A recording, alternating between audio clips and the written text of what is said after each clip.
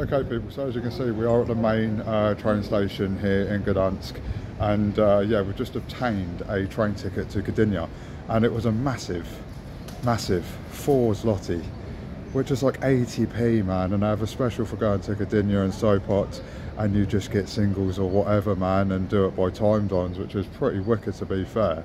So yeah, after a bit of a whirlwind morning, if you can see it on the sign above me, that says obviously where we're going to Gdynia.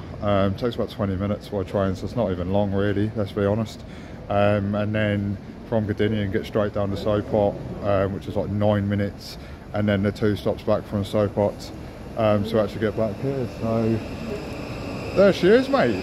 There's my chariot. What a ripper. Let's go.